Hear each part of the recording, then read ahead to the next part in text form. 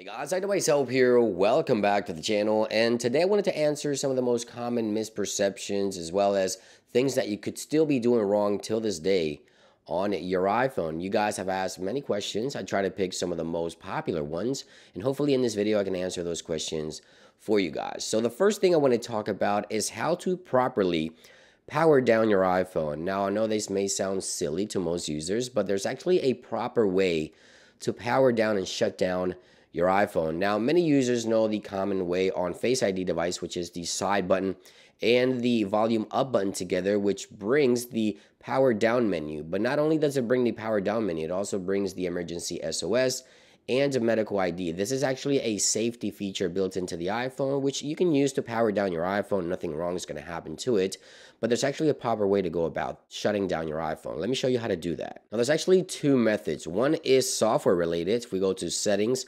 general, scroll all the way down, there it is, shut down. You can press that button, but that's not very convenient. You have to go all the way into settings to do that, and that is a proper way to shut down your iPhone with the power down menu.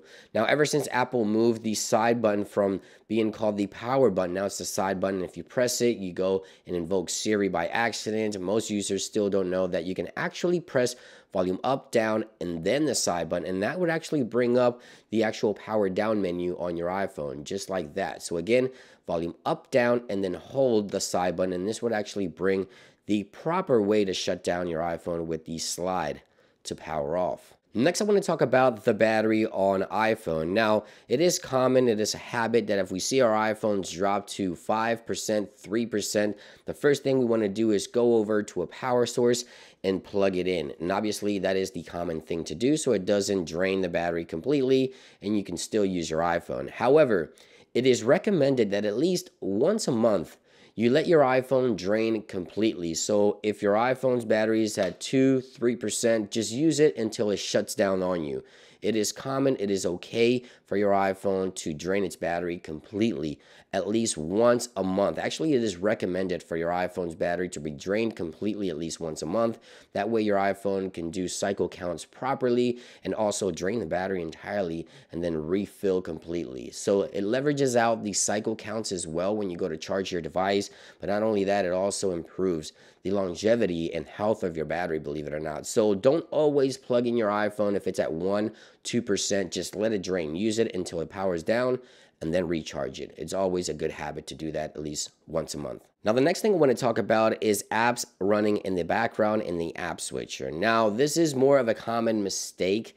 Most users open an app and then they go into the app switcher, quit it from the app switcher, and then go back to the home screen. They believe that if they quit the application from the app switcher, they're actually improving the performance of the iPhone, and you're actually doing the entire opposite. So for example, here's Safari running on this iPhone. You see that when I launched Safari, it didn't really load. It just went straight to the application. The website is loaded, ready to go. But if I go into the app switcher and close it out and then go back into Safari, you'll see for a split second that the application will actually load the website. You see that? That's actually taking up more resources. If you're not connected to Wi-Fi, it's taking up more data, and it's actually draining your battery quicker. If I close the app, launch it back, it resumes exactly where it left off. iOS is designed to have these apps frozen in the background, keyword frozen in the background, which actually take up less battery and performance from your iPhone than if you were to just quit it and then go back into the application. This is going to resume the entire app again, and therefore you're actually losing on performance / battery, and I just leave them open in the background. I know most users, it is a habit to just open an app, go into the app switcher, quit it, and then continue and resume what you were doing. Try not to do that. Now, another very popular question that I get is, how do I clean those fingerprints from the display of my iPhone? How do I clean my iPhone's camera lens, the actual frame, and the display? And honestly, the best thing to do is to find a clean microfiber towel with nothing on it and just wipe them away. The iPhone has an oleophobic coating on the display that if you actually use household cleaning products like glass cleaners, this would actually damage and potentially remove that coating from the display.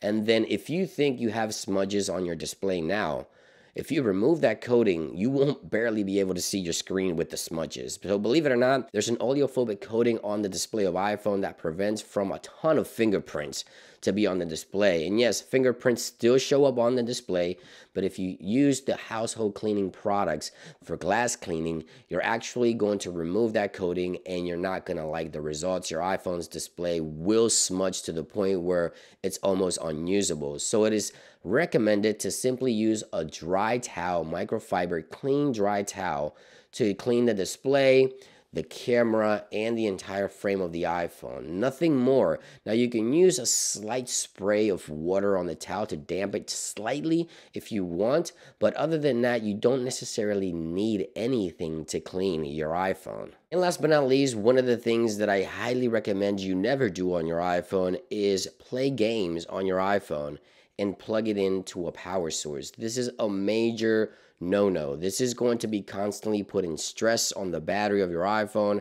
As you play, the CPU intensifies, the battery is being used at its maximum, and if you're plugged into a power source, this can create a lot of heat on your iPhone and stress, which therefore can actually make your battery's health die a lot quicker than it was supposed to. So never play games while charging your iPhone at the same time. It is never recommended to do that, so just keep that one in mind. This one's very important if you want to save that battery health of your iPhone for a long term. So there you guys have it. This is some few tips and recommendations of things that you could still be doing wrong.